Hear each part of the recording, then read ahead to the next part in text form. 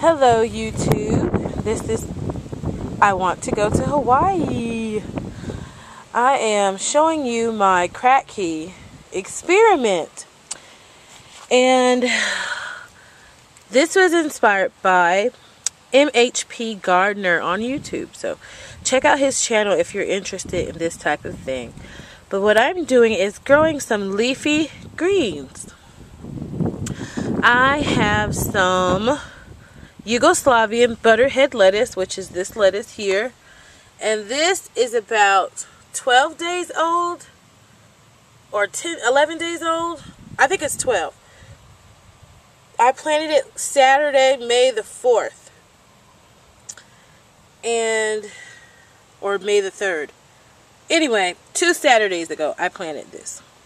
And I planted it from seed, so this is the growth that I got in that amount of time from seed. And it is submerged in water, at least about, I think about to that first line you see there on the net pot. And it has the roots shooting out the bottom. They're really growing really good.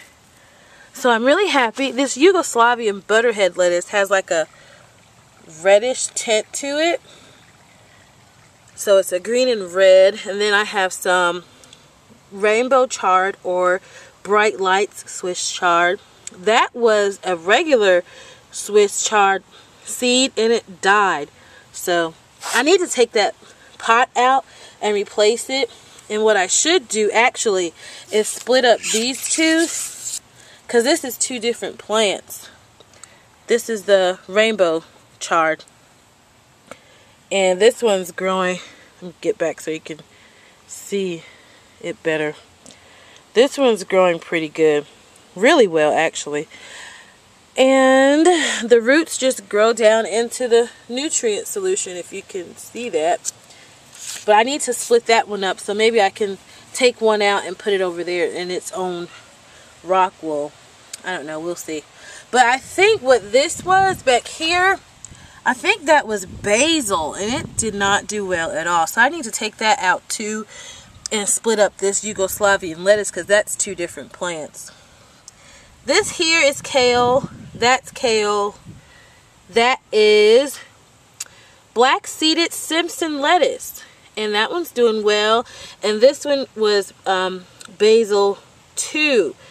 So as you can see, I have a few different things growing. I'm testing it out.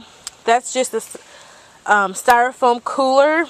I don't know the exact size, but I think it fit 10 gallons of water.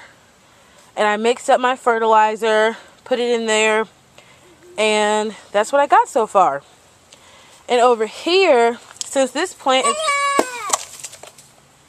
Victoria, stop.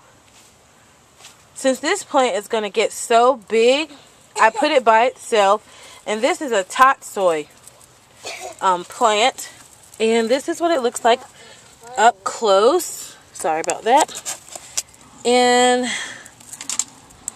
if you can see though, that's the roots, and this is what we got so far. So I'm very pleased with what's happening here.